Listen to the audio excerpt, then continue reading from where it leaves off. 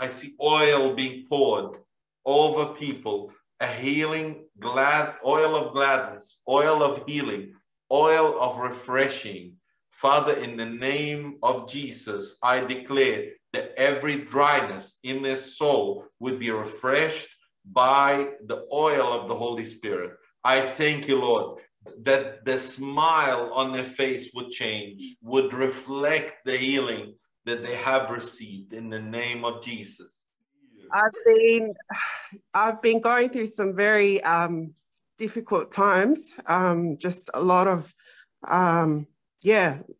almost was in an accident last week, and just, you know, going through a lot of marriage issues, and just felt really oppressed pretty much the last month, and I was unable to sleep. And I just, you know, I just felt just the spirit of heaviness just lift off me. And, you know, I've missed being in that place of joy, but I was able to sit in God's presence every day and enjoy his embrace and presence. But I felt very oppressed. I was having nightmares. Every night I could not sleep, you know, and even not being able to function daily, just going about my normal activities every day.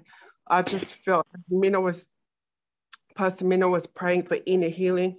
I just felt my heart was being healed, my emotions being restored. My mind is coming back into God's perfect peace. And I just feel, I literally want to jump out of my seat and jump up and down for joy now.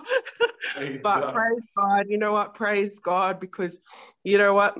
I am the head and not the tail. And I just thank God for the testimony that's going to come out of my life. I give him all the glory.